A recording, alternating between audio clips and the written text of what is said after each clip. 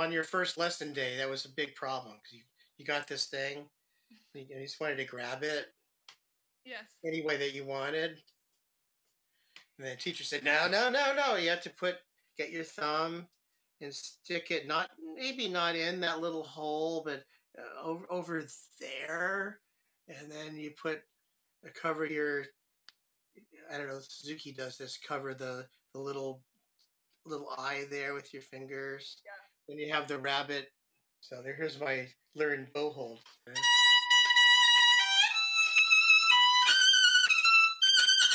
I can't play that way. So it turns out the best approach for any technique is do something that's like what you do normally. I'm going to pick up my coffee cup. Yes. I do that actually. From my right hand with the cup. So basically, I just kind of grab it. The point of contacts are somewhere between the last joint and your fingertip. The idea is we're just going to notice what we do naturally and then not mess it up.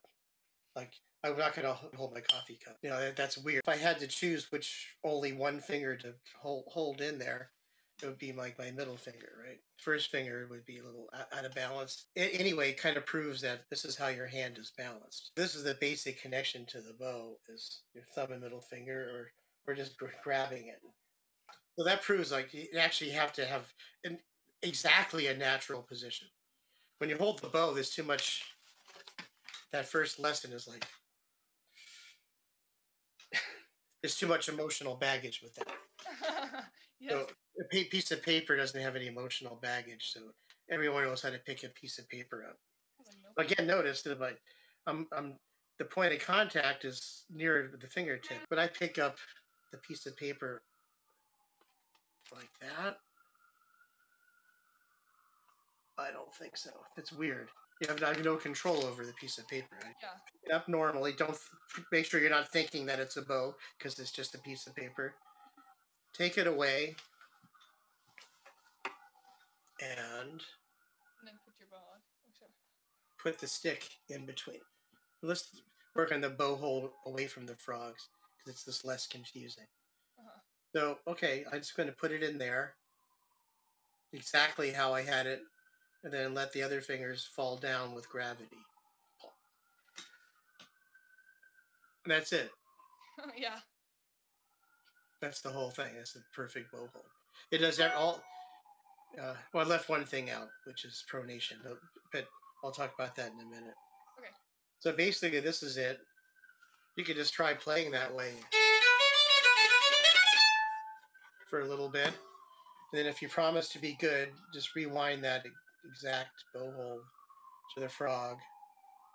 But don't change anything. I don't like, oh, good, I'll go with my old ways. And don't worry about if you're touching the frog or the little eye or anything like that. Because the bow hold is confusing holding the bow there because you don't know what to do with the leather grip and the frog and all that stuff. But the bow hold is about the stick. It's not about the frog. The frog is just necessary to be there to hold the hair away from the stick.